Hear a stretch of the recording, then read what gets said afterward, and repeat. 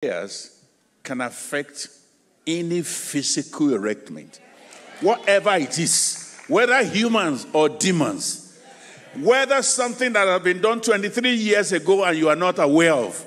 The prayer you are releasing now can go to a graveyard. Oh no, somebody is not getting my point. Where somebody's star had been buried 40 years ago, your prayer will go to the burial ground. Oh yes. Somebody following.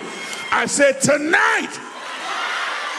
I mean, listen, Paul and Silas did what we're doing here. They did not go to the gate. The gate responded to them. Wait. They were singing and they were praying. Are you hearing me? But the gate was cracking.